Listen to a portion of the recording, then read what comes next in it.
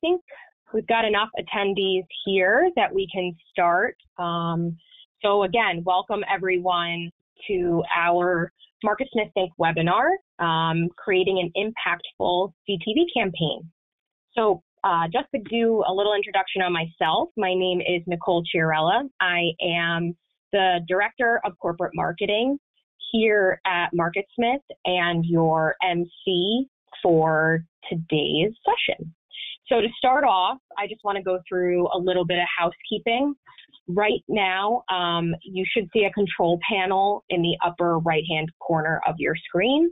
If you can't see it, it may be collapsed. So to expand, click on the orange button with the white arrow to see more options.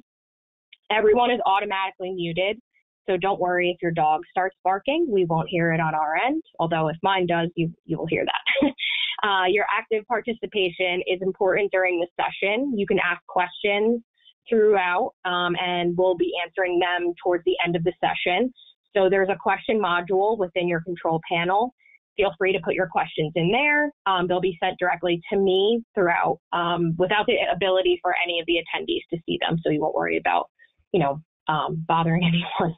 And then just so everyone knows, a recorded version of this webinar will be available at the end. We'll send them out to everyone via email, and they'll also be available on our social pages, which you see here. Please be sure to follow us, join the conversation, tag us. Our handles are at MarketSmith Inc. across Facebook, Instagram, LinkedIn, and Twitter. So please feel free to follow us there. All right, if everyone's ready, we can get started here. So for those of you who are not familiar with MarketSmith, we are an award-winning full-service marketing agency located in Whippany, New Jersey. We have a proven history in driving growth for brands at all stages in their life cycle. From product launches to changing brand perception, we approach every campaign with transparency, end-to-end measurement, and ROI-driven goals. So now a little bit about today's panelists. I'll start here with Samantha Foy, who is the Senior Vice President of Media here at MarketSmith. Sam brings 11 plus years of digital media and industry experience to MarketSmith, where she plans and executes digital campaigns for a wide range of our clients. Her multi-channel knowledge includes programmatic, search, social, and media operations. Sam is always on her toes, addressing strategies, adapting to marketplace trends, and adopting new digital approaches to meet our client goals. And she also stays on her toes outside of work as an avid salsa dancer. So welcome, Sam. And next, we have Mike Zimbard, who is the owner and CCO of E1 Studios, who has been so kind to join us today for this webinar. MarketSmith and E1 are great collaborators. We've partnered on many campaigns. Most recently, we wrapped two actually for the state of New Jersey for their Get Covered New Jersey Insurance and Reach New Jersey opioid campaign. So as I mentioned, Mike is the owner of E1 Studios, and he's been the driving force behind its growth over the past decade. He joined the company during its infancy in 2001 and then ultimately took the reins in 2010, playing a key role in diversifying E1's creative offerings and establishing their 3D design division that has now become a cornerstone of the company. He's a Syracuse University Newhouse alum and has been part of the post side of advertising for over 20 years. Mike is proud to say he loves what he does and over the years has gained a reputation for keeping cool under pressure and always going the extra mile to deliver for his clients. So welcome, Mike. Thanks for joining us. All right. So what we are going to talk about today is connected TV, how we utilize the tactics for our clients in our media planning and buying, and also partnering with studios like E1 to bring our campaigns to life visually.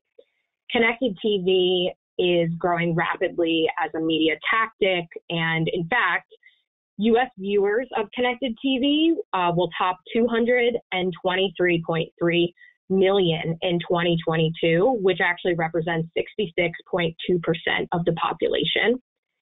And in order to capitalize on that audience, we are seeing figures that brands and advertisers are going to spend $18.89 billion on connected TV campaigns this year, which is a 33% jump since 2021. So it is really growing as a tactic, as I said. So I think we should jump right into it here. Connected TV is definitely different than the standard over-the-air or cable television that has been around since the late 1950s. So Sam, I'll pitch this one to you. Can you explain what connected TV is? Yeah, and first of all, thank you so much for everyone who's attending. This is probably one of my favorite topics to talk about, so I'm really excited about today.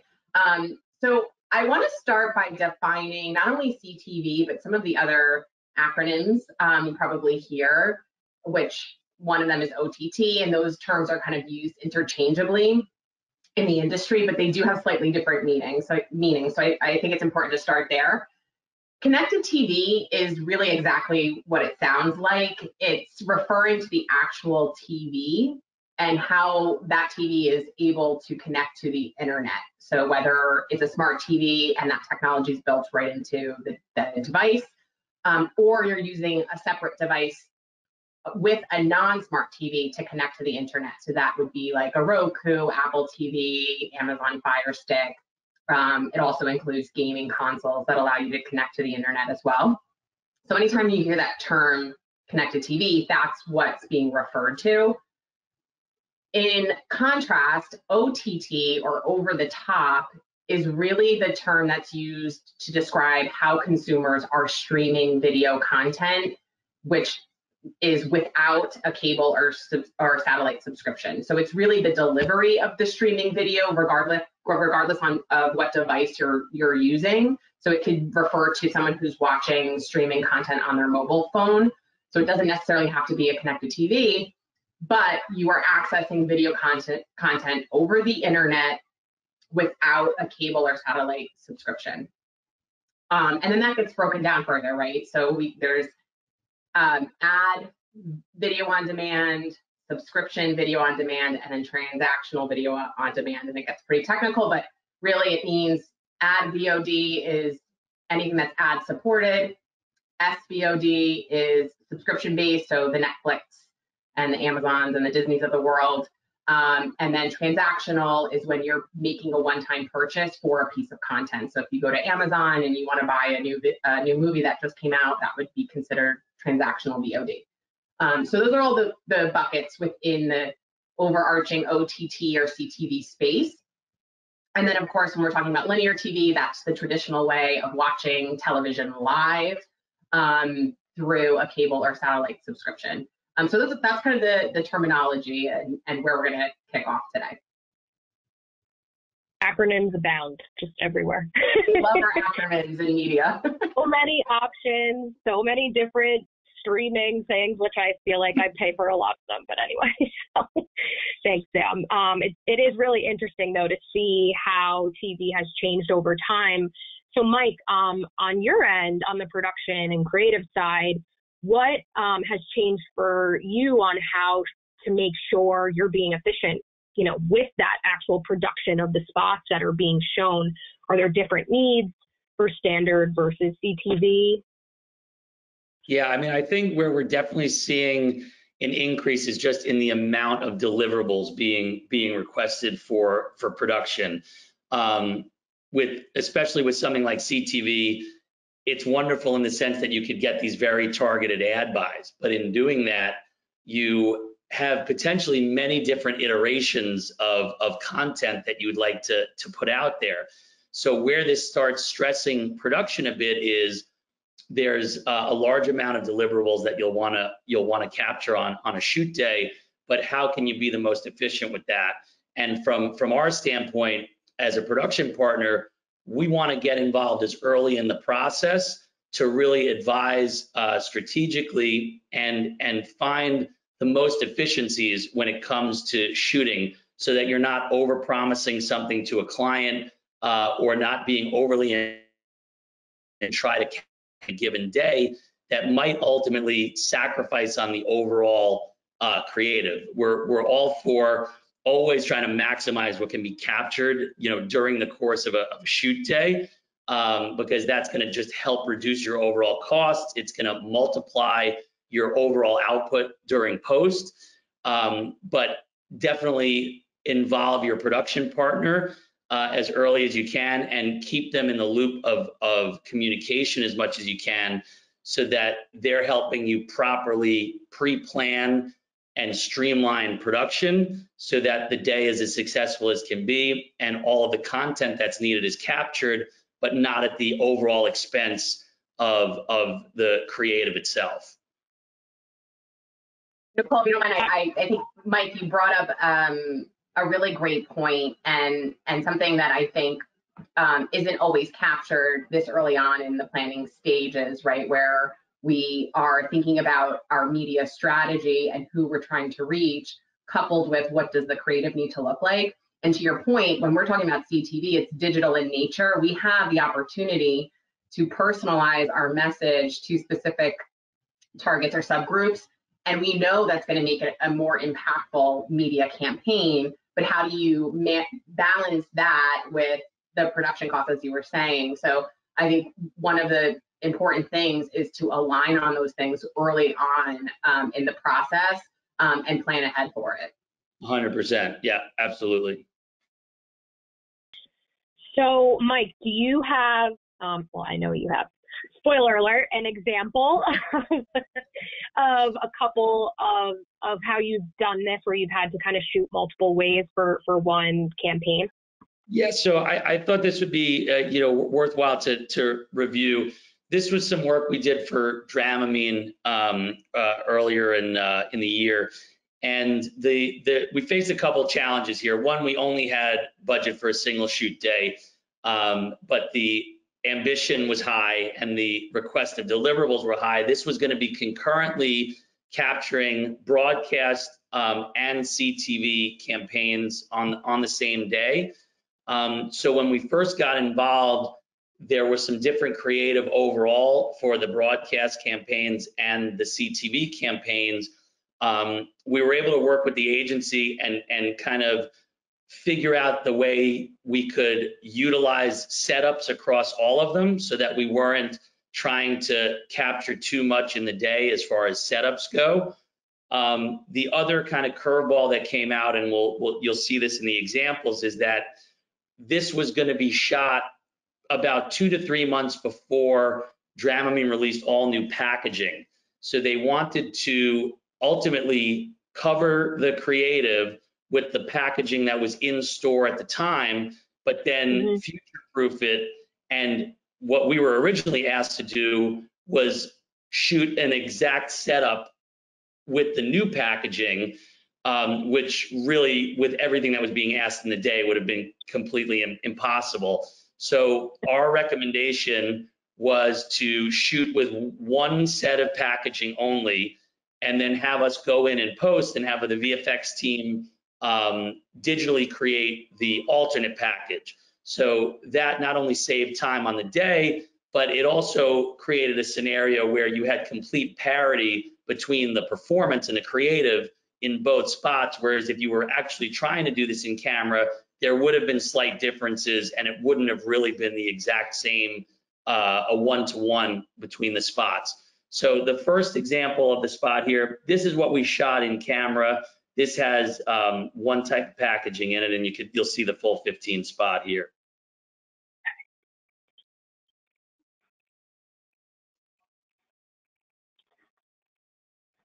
And of course, my sound for some reason is not working. Give me 1 second here.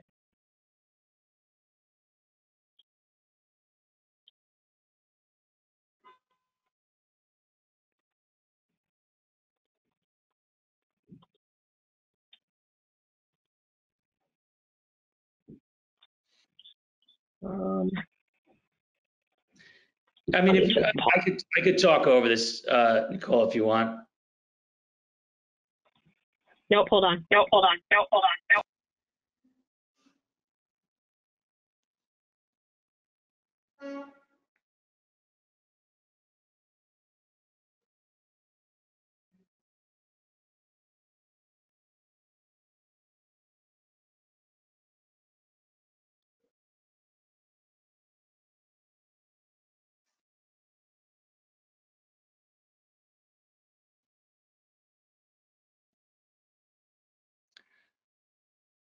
So that's essentially kind of the base version of the spot. You have ultimately people suffering with, nausea and some motion sickness up front, but it was a lot to cover in the day. We had a car, we had different, moving pieces going on. So ultimately then we took that exact version of the spot, and then the second iteration of the spot, ultimately we replaced all the packages in the tabletop setup and then replaced them within the context of the scenes themselves. So this you'll see here, if you play down, it's the identical spot, but all of the packaging is replaced.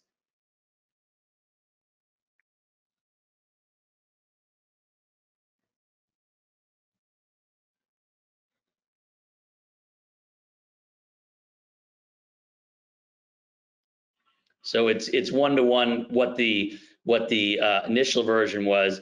And then on the CTV side, they had an alternate SKU that they basically weren't using for broadcast. And this is where we had gotten involved and we simplified the opening setup of this and got this down to the point where all we needed to do was shoot a single close-up of a hand using this ginger chew, which was the alternate product.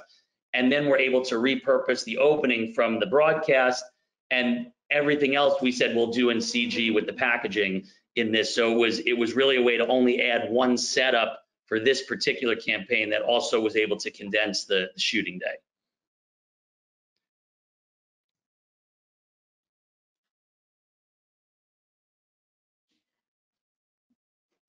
So here you'll see like basically similar setups up front. They have slightly different ins and out points. And then we're in a different scenario. That's that additional close-up we needed to shoot.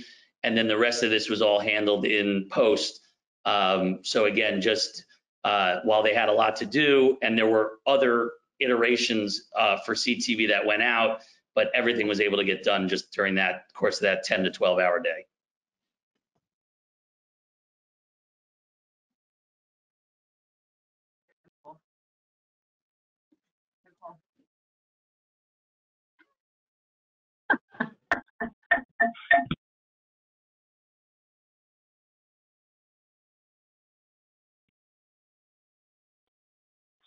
Technical difficulties. That was an echo.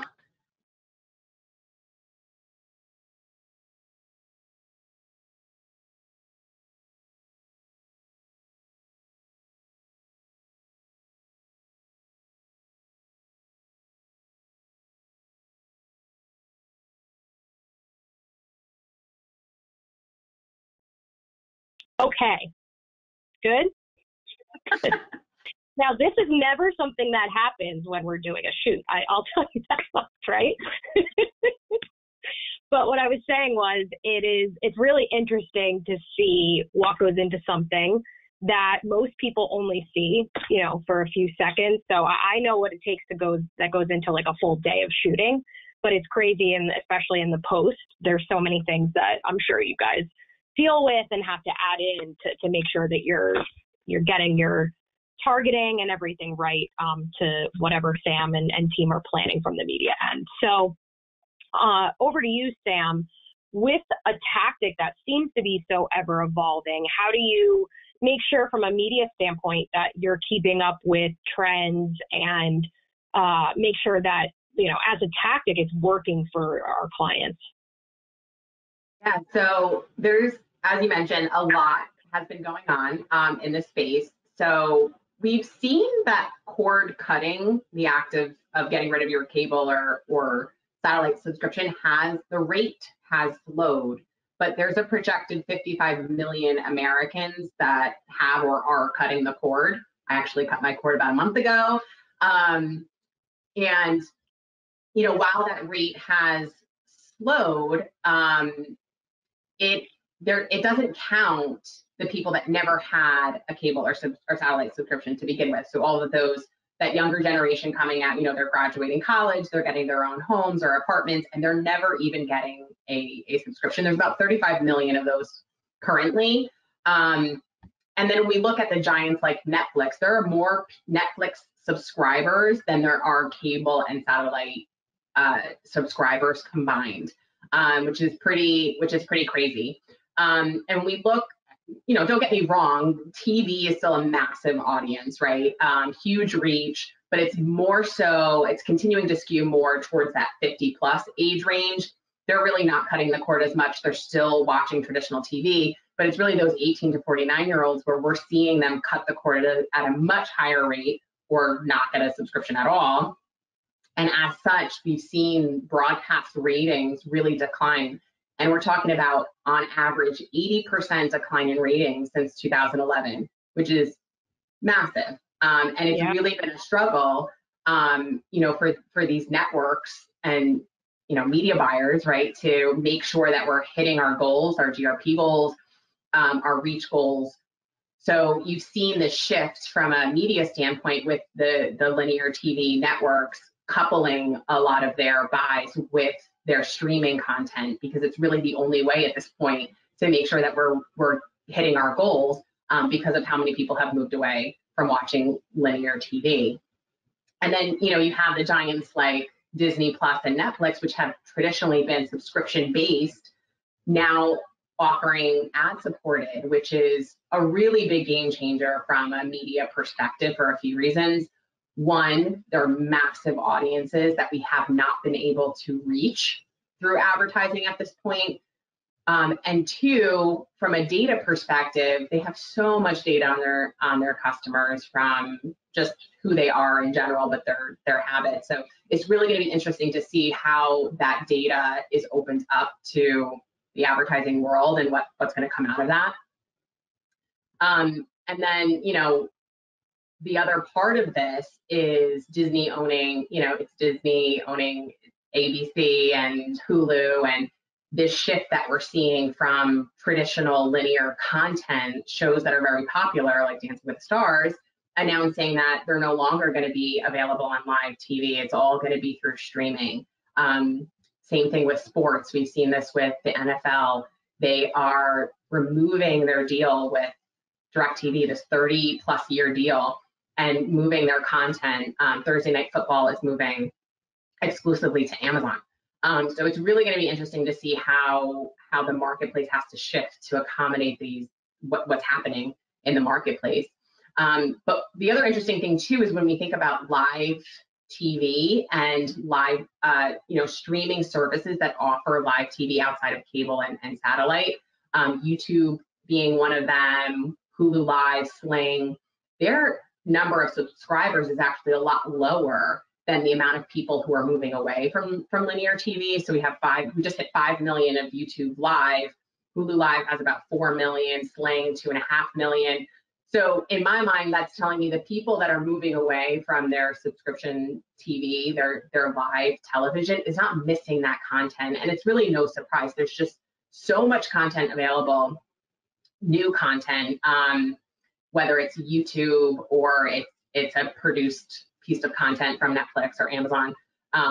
There's so many options, and we're not missing live TV. So really, really interesting. Trying to think of anything else I wanted to hit on, but yeah, that's really it. I think from an effective media strategy standpoint, linear TV is still going to be core, especially when we want to hit that older target at a massive reach. But I think there needs to be a shift in the way that we're thinking about connected TV. It used to kind of be like a supplement to our linear buys, when I really think this is going to move to core to our strategy is a digital streaming play, while still using linear, but it's really kind of a core strategy going forward. So this is all extremely interesting, and I'd actually like to get our audience involved in a quick poll. So now that you all know a little bit more about CTV, depending on what you knew before coming into this, we want to know what are you watching these days on your streaming and connected TV services. So if you could just put your answers in the question box, and I'll read a few off.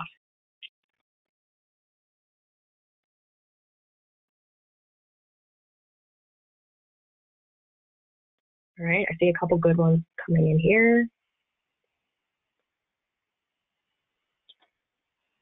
Inventing Anna, which I have not seen yet, but I've heard good things about. Severance as well. Apple TV is one of the ones that I'm like holding out on. It's the only one I feel like I don't pay for, but you know, that one. Ted Lasso, I saw they just won, I think, an Emmy. At least people on the show did the other day.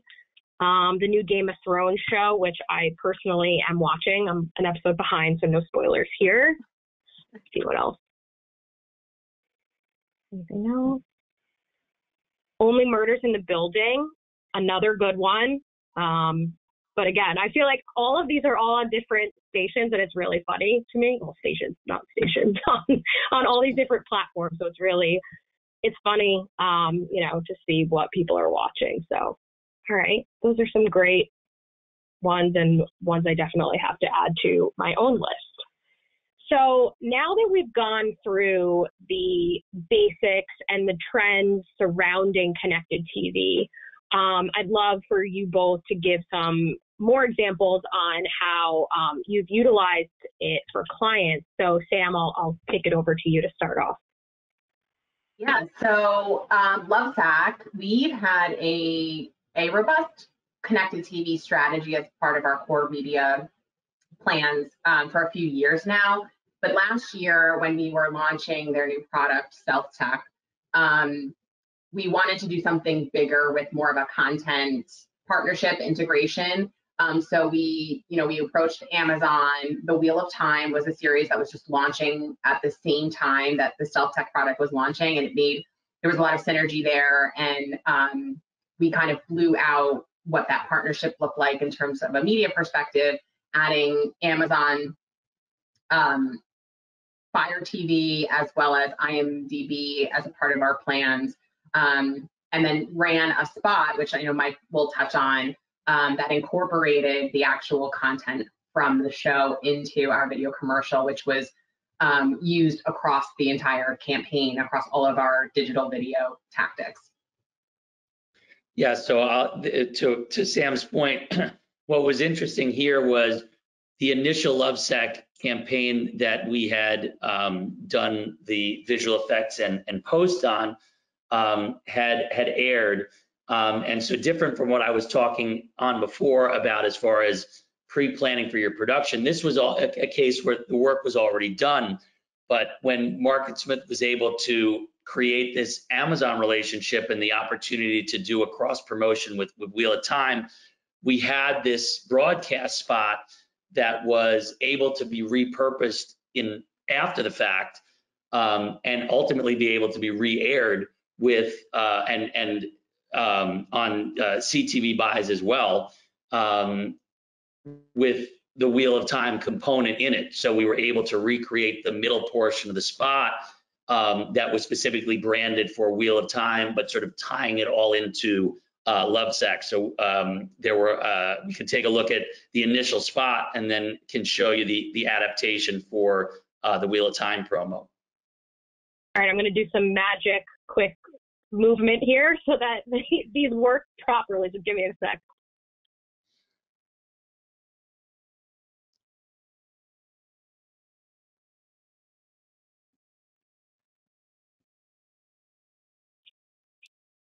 Lovesac.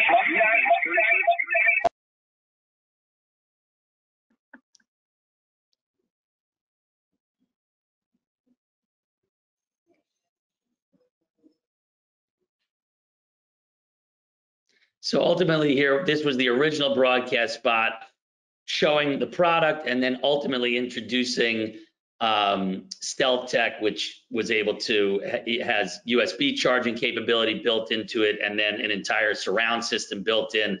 The initial ad just featured sort of a generic movie that the family was watching of, a Jurassic Park type movie with this holographic representation to kind of play up the Stealth Tech branding. And then the redo of it, we just pulled a short snippet of the section that we then revised for Wheel of Time. We were able to take that section of the family watching TV, put the Wheel of Time branding in the TV, and then ultimately create sort of a new holographic imagery behind them that was lifted directly from an episode of the show.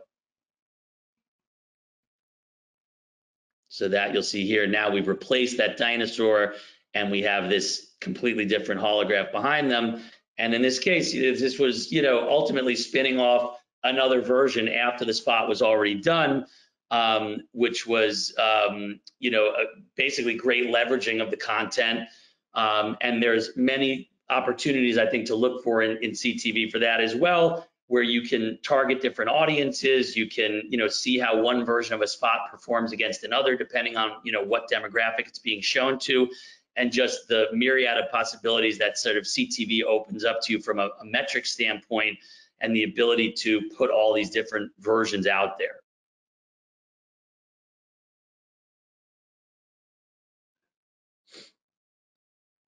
So that is it, unless Mike or Sam, you guys have anything else you wanted to add before we jump into some questions?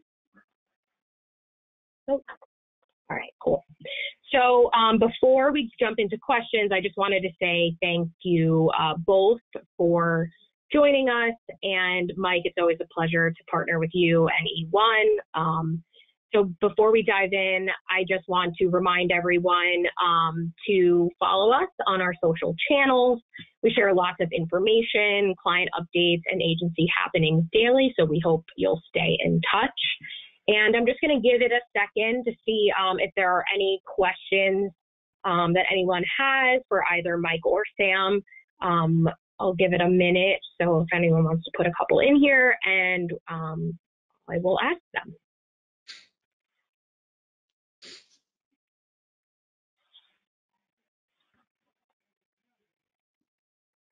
All right, so the first one we have here is, and I'm going to go to Sam for this one.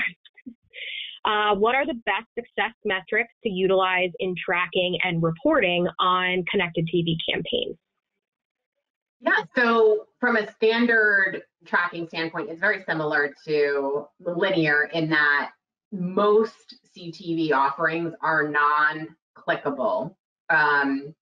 Even if you're watching on your mobile device, right? So it's really about impressions and video completion, which for the most part, close to 100%, people are watching a piece of content because they want to get through the content. They're going to sit through your video commercial, right? But what we do at MSIs is unique in that we create panel tests dependent on the client, and what their KPI is, to measure outside of just the standard delivery metrics. If we want to measure what is the CTV impact to sales ultimately, we will create a local panel test to be able to do that type of testing. And then outside of that, a bunch of our partners also offer conversion lift tests as well, foot traffic tests. So there are other measurement strategies depending on what our clients' KPIs are that we can add on top of that. And then, in the benefit of CTV being digital and our ability to target separate audiences, you're obviously getting a lot more out of what happened with your CTV buy from an audience perspective and how you are targeting versus what you would get from linear TV, which is just general, whatever demo you bought, and that's how it's delivered. All right, so the next question here, I'll start with Mike, but I think you both could answer this for some different reasons. So what is the most popular length of spot for CTV? So I guess, Mike, what are you shooting the most of? And then maybe Sam, on your end, what, from an inventory standpoint, do you see the most? For us, over the past couple of years, we're definitely shooting a lot more 15s. With the option of, basically being able to create a 30, but the main buys, at least that we're seeing and what we're putting out first, are 15s, and then more and more mini 6 and 8s and 10s. Yeah, I agree completely. I think when we're talking about CTV, 15s and 30s would be your standard, right? Because if you're watching a show, that's what consumers are used to. But we know from an attention standpoint of consumers, the shorter the better, because we don't want them tuning out and missing the whole point, right? So, but to your point, Mike, when there's this crossover of what is considered OTT video, and I think the lines have been blurred a bit between social and streaming. TikTok has come out and said that they don't think Instagram is their competitor, right? They think Netflix is their competitor. And I think it's the way this younger generation is consuming content from the get-go. They don't know what TV is. My kids definitely don't know what TV is. It's a different definition for them. They're on YouTube, they're on TikTok, and they're not necessarily watching video content on a connected TV device. So I think the other interesting part too on the TikTok side, being different from an Instagram, we always say the shorter the better, because they're moving so quickly, and to get their attention on a platform like Instagram, you need to get that going in 3 seconds. But on TikTok, there's this shift where that is the source of entertainment, and they're spending hours and hours watching content, and they're sitting through longer lengths of video. So it's really this kind of interesting dynamic that's happening with what is really considered OTT these days now with these platforms that are coming out. Yep. All right. And now the last question we have here is, and I'll pitch this to you, Sam, but Mike, you may have, actually, we just got another one in. So we'll start with this one. How are you dealing with brand safety and suitability? So brand safety, that's a tough one because of the amount of content available in the open web, right? We know what the big players are, but there are all of these other platforms like the Pluto TVs of the world that have a ton of video content, and there's little control on our part. When we do programmatic buying, where we're really just targeting the audience, it doesn't matter where they're getting their streaming video content from. We have brand safety platforms in place to make sure that the content is suitable based on whatever the client's needs are. So there's double verify, that's pre-bid. We're making sure there's no bot traffic or inventory that's coming through. There's content filters that we can put on there as well if there's certain content that we don't want to be associated with. So it is a big focus. Viewability is another one, right? We want to make sure our content is viewable. So Mode is another partner that we use for that. So there are ways to make sure that when we're in the digital landscape that we're using the right tools to make sure that we're 100% brand safe, and that it's real inventory and consumers that we're hitting. So back to what I think you kind of mentioned it a little bit. One of the questions here is, how do you currently buy CTV and OTT, publisher direct or through a partner? So my personal opinion is that it should be both, right? Again, depending on the client. Some may be very audience driven, as I mentioned, and the content isn't as important. But I think what we're finding, especially with the shift from linear, the content is just as important as reaching very specific audiences. So the way that we approach that is by doing a combination of both an audience-based CTV buying solution through programmatic, coupled with a more premium partner like a Hulu, or Roku's another one, which I consider more programmatic in that we know people have a Roku device, but they can be accessing inventory through any application on that device. So that's kind of like in the middle in my mind. But I think it's really important to make sure we're aligned with the content that makes sense for the client. It's also going to have greater reach. And again, with Netflix and Disney coming out with their ad-supported products, I think this is really going to be, you're going to see this shift of audience buying really being able to be coupled with premium content. Yeah. All right. So last question I have here, unless anyone puts more in. So on the content side, does CTV as a tactic in general do a good job of serving multiple creative variations to the same target? So let's say you create 3 to 5 different 15 or 6-second videos that highlight different features or benefits. Is CTV a good tactic to use to kind of serve all of those to the same target audience? It's tough because of the engagement factor not being there, right? So when we're testing video content or any type of ad content in a digital space, social or display, it's easier for us to say we can test different creatives against each other and know where we saw more engagement because they were clicking through more on one piece of content versus another. It is more difficult on the CTV side because, like I said, for the most part, it's going to be completely viewable. People are going to watch the whole piece of content, so it's a little bit tougher. You do use web traffic as a way to judge how CTV content has impacted consumers.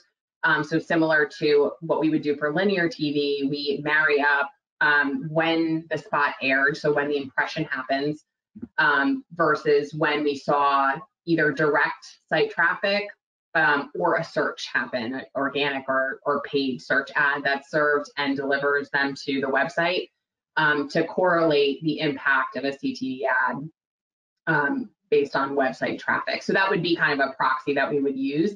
But in general, I think the idea of CTV being digital and our ability to nuance our messaging, it all starts with research, right? Understanding our targets and what matters to them and what content they're interested in. That I think is really important up front. And then having the ability to create nuanced content for those individual audiences is what makes it so impactful. So in my opinion, if it's done right up front, then we should be able to personalize our messaging for the individual that we're trying to reach and do it that way versus having multiple pieces of content and serving it to everyone. Yeah, and I think, Mike, that kind of also goes back to what you were saying before. It comes down to how efficient you're being when you're actually doing your production and also your post, right? So like how different you could potentially make the spots with, let's say it's like different ends or different beginnings or donuts or however you're doing it, right? So to make sure that either the content's different enough so that if I, as a target, am seeing an ad by a brand, 2 different ads that I think I'm seeing, either am I seeing the same thing twice or am I seeing something that's different? So I think that, leans into what you were saying before about how efficient you're being with your production and being able to swap things out. Definitely. Yeah, absolutely. All right. So that's all of the questions that we have. Thank you everyone for asking questions. I love when there's questions. It just, it makes for a more lively discussion, obviously. So again, I just want to thank Sam and Mike for joining me today. And thank you for everyone for attending. Like I mentioned in the beginning, we'll be sending out a recording of this to everyone who attended and also those who didn't get a chance but registered. And we'll also have this up on our website, and we'll link out to it on our social pages as well. And we hope that you'll all join us in October, date to be determined, for our next webinar where we will be discussing attribution. So thanks again, everyone. Hope to see you at the next webinar. Thanks so much.